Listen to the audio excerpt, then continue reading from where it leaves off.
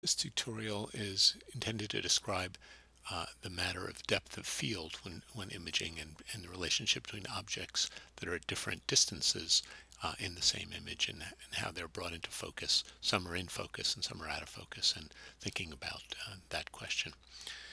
When we first discussed focus and image formation, we consider the case of a simple lens, and I really emphasize the Lensmakers equation. And Lensmaker equation defines where the image focal plane is for an object at some particular distance. So if the distance is d0, the image focal plane will be at d sub I, and the Lensmaker equation relates them. We also discussed what the best possible resolution you could have for a lens of some particular f number, some aperture and focal length, and that can be calculated in terms of the diffraction formulas that we use, such as the airy disk, and that's represented over here. So when an object is at some particular distance d0 and the image focal plane is just right for the Lensmakers equation, then we know what the resolution limit is. Now in actual scenes, there are lots of cases where you can have the image plane be set just perfectly for some distance, but and so that part will be in good focus, but other points will be off of that distance. They'll be very far away, and so they will come through as being blurred. And you can see that over here for this f2, this wide open aperture over here. You can see that the monkey's in great focus, but the rest of the fence is not.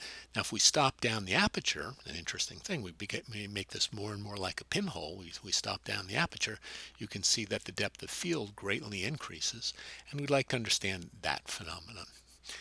And this term depth of field is used widely in image making and in cameras, and sometimes you hear the word bokeh to refer to this effect of a part of the image being in good focus and part of it being out of focus. So in focus means that there's a good match between the distance that the point is from the optics and the position of the sensor plane, and that's what's shown here. This is a point that's in good focus, and the smallest this dot can get is determined by the diffraction limit of an ideal lens. When you have points that are at different distances, so this plane is in the right position for this depth, but it's not in the right position for nearer and further depths, you will get a blurrier spot. And that's a geometric defocus. It's not due to diffraction, it's just because the plane is at the right distance behind the lens for this object distance, but not for either of these two. And you can calculate this circle, this is called this blur, the size of this blur spot, which is determined really just by this geometry, can be calculated easily, and the formulas and functions for doing that are in this tutorial, and I said over here. So why do things change when we stop down the aperture? And that's going to be explained in this slide here. So here's the point number 2.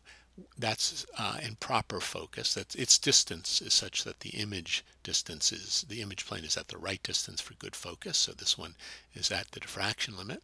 This one's too far away, and you can see as we trace rays, the principal ray right through the center of the lens, and these rays around the edge of the lens over here, you can see how what the circle of confusion would be pretty large for this case. And if for point number 3, if you trace the green lines, you can see that the circle of confusion is pretty large for that line also. When you introduce an aperture, the rays at the margin of the lens, instead of going up all the way to the top, the only rays that can get through are rays that are closer to the center of the lens. And the lens really starts to become more like a pinhole. And because you don't have quite as large an angle of rays coming through the lens, the geometry for the circle of confusion also changes. So you have a much smaller circle of confusion when you stop down the aperture, which is why the f22 image had much sharper focus for distance than the f2 lens. And of course, as we stop it down really far, it's almost like you're looking through pinhole optics. So you have basically infinite depth of field, and you're just diffraction limited. So the thing to note is that the sharpness in the case of the circle of confusion and the geometric defocus, the sharpness is improved by stopping down the aperture. But in the case of diffraction, the blurring is made worse. The sharpness is decreased by stopping down the aperture.